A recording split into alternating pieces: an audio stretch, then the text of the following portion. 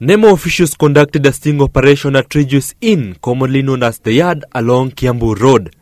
The officials arrived at about 6 p.m. taking the proprietor by surprise and confiscating heavy music equipment.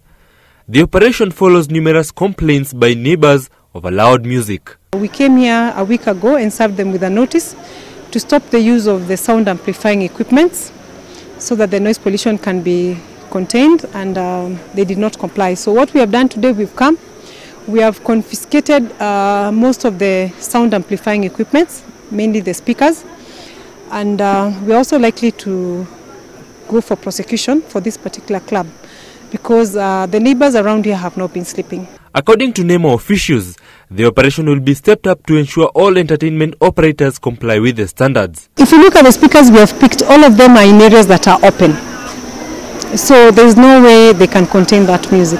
So if you don't pick the speakers, then these complaints will keep coming, and it will not be right for people not to enjoy their Easter holidays just because of one particular club. Only last month, NEMA shut several clubs in Kileleshwa over noise pollution. Brian Muguro, Citizen Live at 1.